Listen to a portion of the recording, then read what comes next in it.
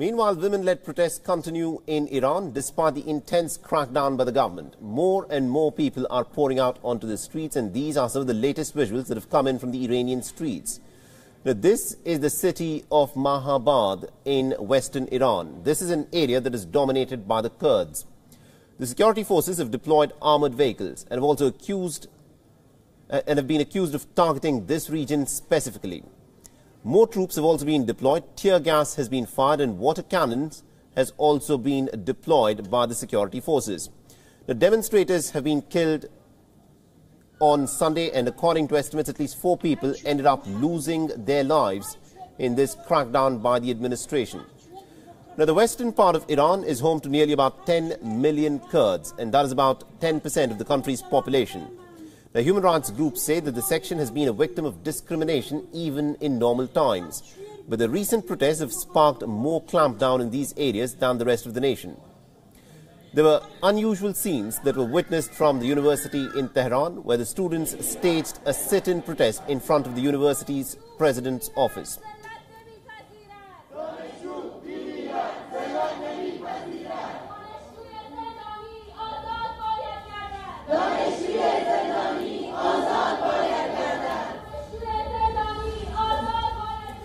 And this protest, of course, happened after 9 students from the university were arrested. The chants that you hear translate as, "The student dies, he does not accept the humiliation, and the imprisoned students must be released."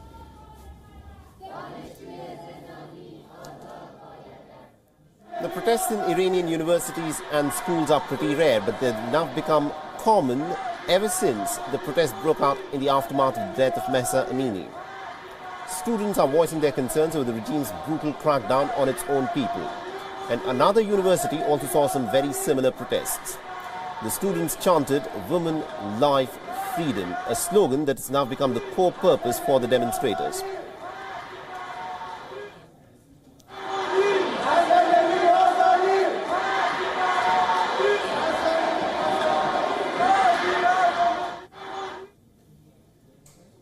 The local reports suggest that 2 prominent Iranian actresses have also been arrested. Hengameh Ghaziani and Katayun Riahi have been accused of acting against the state.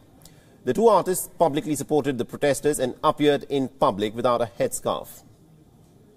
The protests have, of course, stretched into the 3rd month, and human rights activists say that at least about 410 protesters have been killed in the unrest so far, including 58 protesters who are said to be under the age of 18. Some 54 security members have also been killed. A total of 17,000 people, according to reports, have been arrested, and at least about 6 protesters have been sentenced to death so far. The authorities have not provided any details about those who've been convicted in the cases that are presently ongoing.